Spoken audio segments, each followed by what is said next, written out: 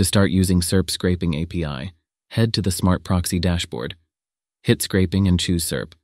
Then go to the API Authentication tab. You'll notice that a username, password, and authentication token have been generated for you. You can copy credentials by clicking on each. To generate a new password, click on the arrow icon. Other details can't be changed manually. Now head back to Scrapers.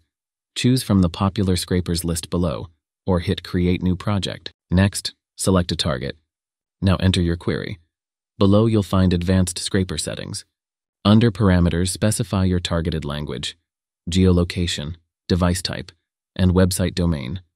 Then, pagination settings allow you to choose which SERP pages you'll extract. Target-specific parameters depend on which scraper you're using. For example, when scraping Google search results, you can filter by content type. Finally, in other settings, enable parsing, autocorrection, or safe search. Hit Start Scraping. In the Response tab, you'll see parsed JSON results. Based on your target, you can also get a formatted table or live preview. With the buttons below, export results as a JSON file or copy the output to your clipboard. You may also copy the scraper request. Head to the Request tab, specify the programming language, and click here. To reuse the scraping template, hit Save New Scraper and return to it when you need it. Alternatively, create a scheduled request.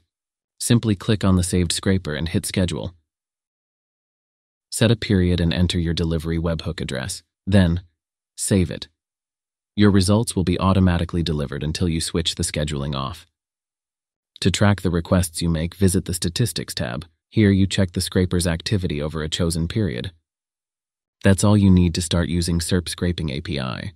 For more guides on how to use Smartproxy products, visit our YouTube channel and documentation.